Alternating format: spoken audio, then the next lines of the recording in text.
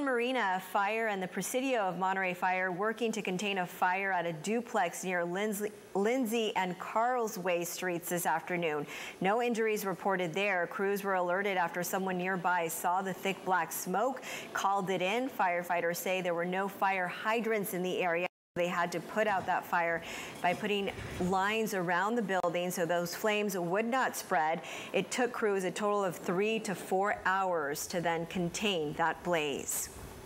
Well, a program that is designed to